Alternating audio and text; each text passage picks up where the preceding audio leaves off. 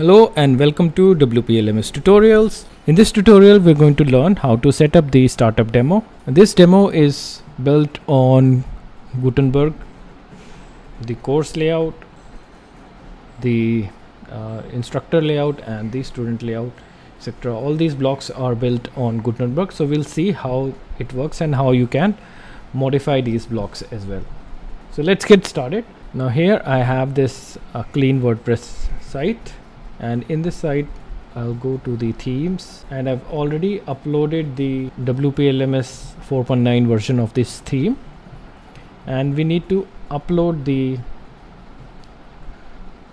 child theme from the package. So there is this WPLMS package which you will download from the theme forest, and inside this package you will need to install the 4.9 version WPLMS.zip, and then in the child themes you will need to install this WPLMS Gutenberg.zip.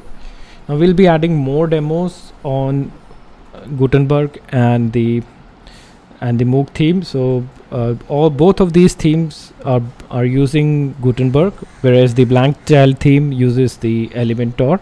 So to import the demos which are built on Gutenberg, you'll need to use WPLMS Gutenberg, and the demos which are using the app style demos, you'll need to use the WPLMS Moog.zip, and for the Elementor style demos you'll need to use the WPLMS blank.zip. So we'll simply install.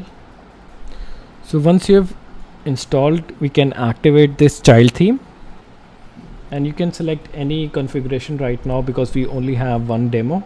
First we are going to select this and continue, and here you can remove the layer slider, revolution slider and Elementor, and continue with the installation because these plugins are not required for the demo.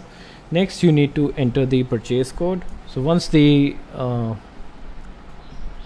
purchase code is there, then you can activate these three plugins if not installed. Otherwise they'll be installed first and then activated. Since in this I've already activated these, so you should not face any issues while activating these three plugins, which are the core plugins for this demo. Right, so now here we get to the import content, and if you see a message like this, it means that the sample data was not able to load from one of our servers. So you can try using the load content from alternate server, and we can simply click on this and it will load the data from the alternate server. And now we can go ahead with the import. Since there's no slider required, so this is unchecked, and we can simply click on import. Now once the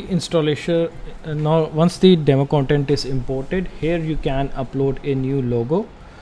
So you can simply click on upload new logo and upload a new logo, and change the primary color of the, and you can simply continue. Now when you continue, all the settings are complete, and when we view our site it will look something like this. So once the installation is complete, your website will look something like this.